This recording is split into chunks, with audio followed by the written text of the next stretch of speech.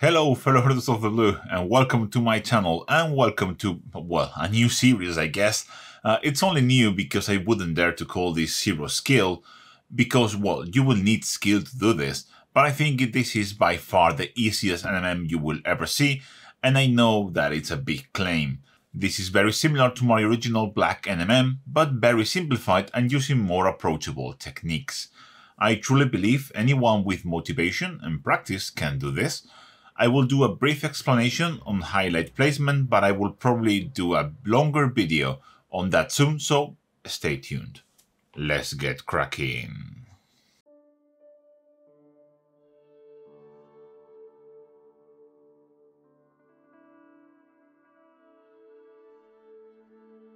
The thing is, I had this leg painted for quite a while, and I really like it. I think it looks awesome. I did this for one of my private lessons, and I was surprised at how easy it was to do and how good it looks. But before we start, these are the colors that we're going to use. We have black, Skaven Blight Dinge, Stone Vermin Fur, Administratum Grey, and Ulthuan Grey, all from Citadel. But the colors themselves are not important. In fact, we can skip Skaven Blight Dinge and Administratum Grey and just mix a one-to-one mix of black and Stone Vermin Fur, or of Stone Vermin Fur and Ulthuan Grey, and we will get pretty much the same transition. Again, the colors are not important, I just happen to like them, especially because these two greys here are on the warm spectrum, and that gives a really nice deep black effect, but you can use whatever colors you want. So let's start with the reasoning on where to put the highlights. And for that, I'm going to cheat. You see, because this was primed with a satin black paint, we have some highlights present as I move this model in my studio light. And we're just going to copy them, because why not? We see a nice rounded highlight here. We see a highlight on this section there. You can see there. We have a nice juicy longitudinal highlight on the cylinders, and because this cylinder is facing the earth, we don't see a highlight here, but we're going to place them, just not make it as bright as this one. And on top of that, we're going to add some counter reflections. So what are we going to do as our first step? Well, our first step should always be to map our highlights, and you will see why that's important when we start blending them. So the first color we're going to use is Stone Vermin Fur, which is the middle point in our transition. We have a nice juicy round highlight here. And as you can see, the highlights that I'm putting down are all aligned. They are all in the same sort of direction. It's very important that we respect that direction. That's going to give us the best possible outcome. As I said, I'm not going to do the massive highlight on this leg, but I'm going to pick up this edge just so I am consistent. And I'm going to pick this one, but I'm not going to go as heavy on that highlight. You need to do these highlights a little bit bigger than the final result. You need to make them a little bit bigger than what you really want. Don't be shy with them. Okay, so by a stupid mistake, the camera wasn't rolling when I did the next step. But what I did is just take Administratum Grey, and we're going to keep on sketching. We're not going to blend yet. We're just sketching at this point. And I'm going to make the same highlight just in the middle of the Stone Vermin Fur. As you can see, I am leaving Stone Vermin Fur at each side. I'm just doing solid colors at this point, but that is the point. Doing it this way ensures that we have, first of all, that everything looks as it should, but also that we have the space for the highlights reserved. That is, we're not going to run out of space when we're doing the highlight, which is a very common problem. The sketch is finished. There's a lot of work to do, but not as much as you may think. And we're going to start blending. What we're going to do is start using the in-between color between our primer and our first highlight. That is, in my case, Skaven Blight Dinge, but if you mix an in-between tone between the two, you just use that. And with this in-between color, I'm just going to paint it, you guess what? In between. I'm just painting this in between the two colors that I have, in this case the black and the Stone Vermin Fur. And also, as you can see, I am eating away the space I had for the highlights.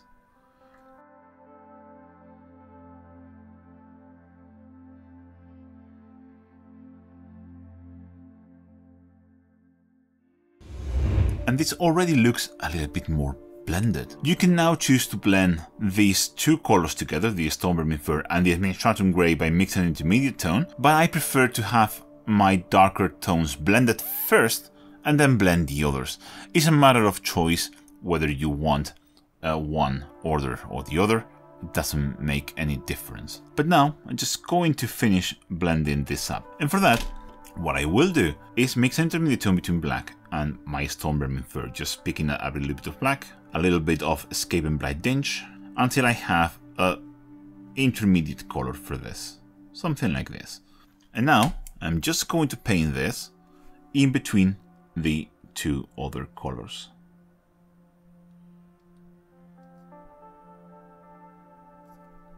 Just like that. Carefully painting this in between the black and the Escaping Blight Dinge. And just with that simple process, we basically have everything blended. If you prefer to use glazes, you can use glazes. I just think this process is very intuitive, very simple to do for novices, and just looks pretty good. The highlight is very stark at this point in time, but that's what we're going to fix now. For that, we go back to our progression and then going to mix intermediate tone between the two. Just like that. Just tweak it till you're happy with it, but something in this range should be enough. And we're going to keep on doing the same. I'm going to eat away into the Administratum Grey. Very carefully applying this. Just use the tip of your brush and you will immediately see how it starts to blend out pretty amazingly. Again, I'm eating away into the Administratum. So I'm basically painting only into the Administratum, very little over the Stone Vermin Fur.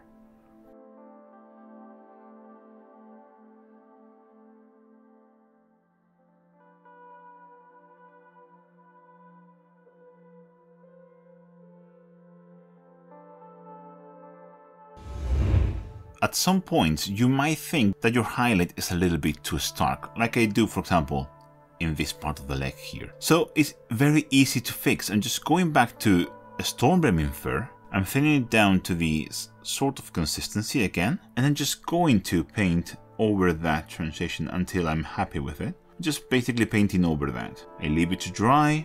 Very important that it's fully dry before you apply another coat of this. And I'm just slowly but surely tinting it down to the desired highlight level that I want. Here on the knee, I'm reducing even more the highlight because I think it's a little bit too big, especially compared to this other side. I'm not happy with this knee pad exactly, so I might tweak it later, but you can see you can change how things look. So instead of doing all of the intermediate mixes, I'm just going to use this thin down Stone Vermin and just do a little quick blending there. So now that our main volumes are there, our main highlights from our source of light are there, I'm going to do the edge highlights. Really important step. And I'm going to start with a Stone Vermin Fur. You can do this at any point. You could probably do this before. I just prefer to do it like this, so I can concentrate first on the main highlights and then move on to the edge highlights. And what I'm going to do with a Stone Vermin Fur is apply an edge highlight on all of the edges, very thin one, and I'm going to stop as soon as it basically disappears. So about like that. And it's really important that you get all of the edges like this. Now that we have that edge highlight done, I'm going to move into the next step, and this will be just Administratum Grey. I'm thinning this down so it's not so aggressive. To this sort of point here, you can see it, it's just thin down. And I'm just going to keep on doing this edge highlight, but I'm going to obviously now focus it more towards the part where the Administratum Grey is on the model itself, on the volumetric highlights. But I'm going to expand that a little bit.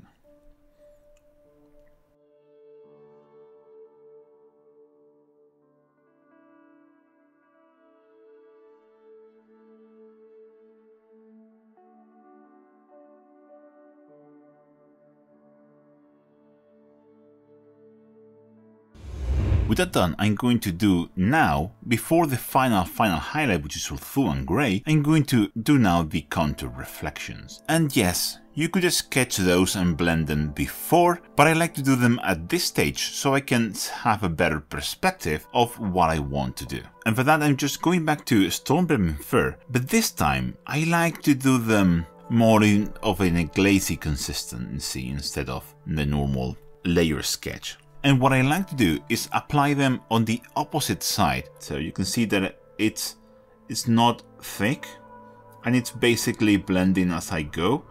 It's not a clean blend, but it will do. It's not as important because this is just the counter reflection, so we can be a little bit faster and messier. But if you like this way of painting, you can use that for your main highlight as well, why not? But also, you have to think about bounced light. What is bounced light? So, for example, you have a really bright edge here. That edge is going to bounce light onto this lower part of the knee pad here. So I'm going to apply it there. Just like that. And also, this very bright highlight on the knee pad here is going to cause a highlight on this flat. So I'm going to apply it around there. There you go. Now that we have the counter reflection more or less sketched, I'm just going to blend it fully, just using black, in the same consistency as the Stormbrimming Fir. Just going to keep on doing these layers on the edges of the Stormbrimming Fir until it's more or less blended, and I'm happy with it. Again, for the counter reflection, I'm not as picky about my blending. You don't need to be.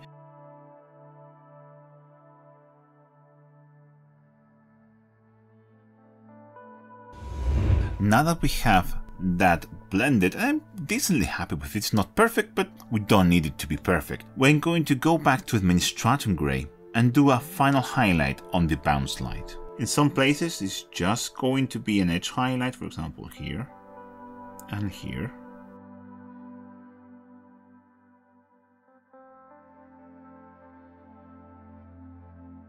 But in other places, like on this upper section of this highlight here, I'm just going to do some lines in the direction I want the highlight to be.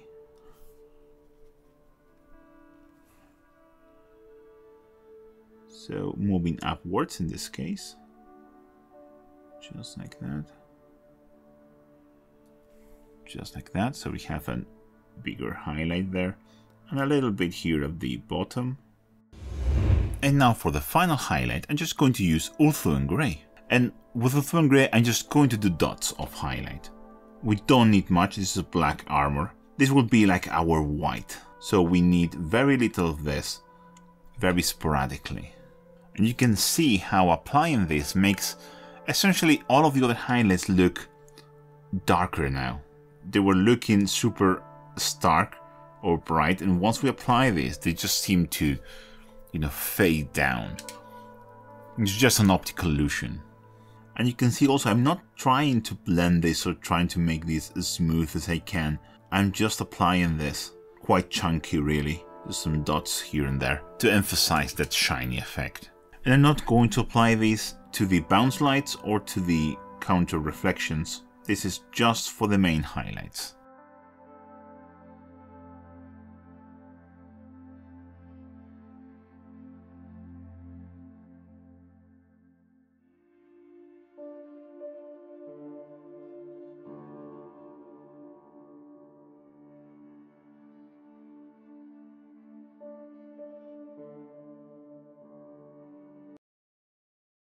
This is the final result with the other knee pad adjusted. I'm extremely happy with this guy and I will probably finish him, but before that I have plans for another video using him.